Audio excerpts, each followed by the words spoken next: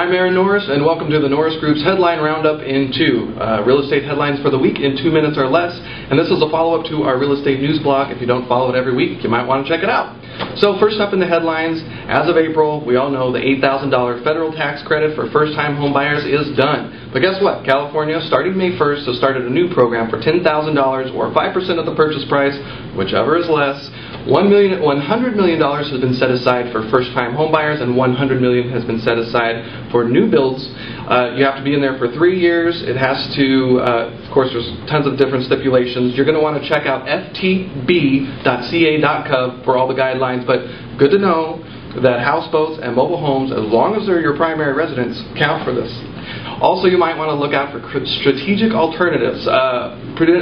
Coldwell Banker is calling it the private sector solution, something they've rolled out. It's a voluntary seller program where you can get $8,000 back as a first-time home buyer, and this is provided by the seller. I'm not sure how they're going to get all these sellers to sign on, but I guess they're figuring that they're going to take it somewhere, so why not?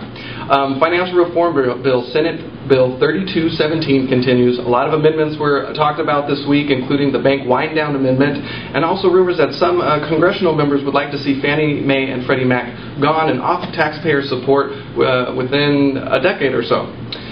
So the numbers. The unemployment not looking good, up to 9.9% this week, despite the 66,000 jobs created by the census. Also, the U6 labor numbers increased to 17.1 from 16.9 last month. So not great, but private sector jobs, they seem to think those are increasing and doing well. So that's a good sign, I guess.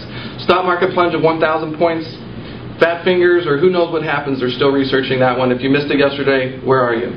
Also, that wraps up our news, but on a lighter note, Jennifer Shinbaum, congratulations. She just won Pasadena's annual Historic Preservation Award for her rehab in Pasadena. Thanks for doing fantastic work. Jennifer's a hard money borrower of ours, and thanks for showing them what investors can do in a neighborhood, and good work.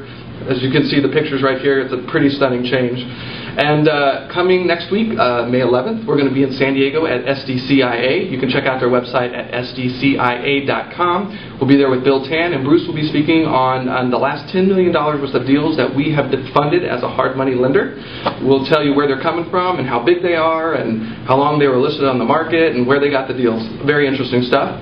On the radio show tomorrow is Leslie Appleton-Young. Of course, she is the chief economist of the California Association of Realtors. You can actually listen now. You can listen on iTunes. You can stream it on our website.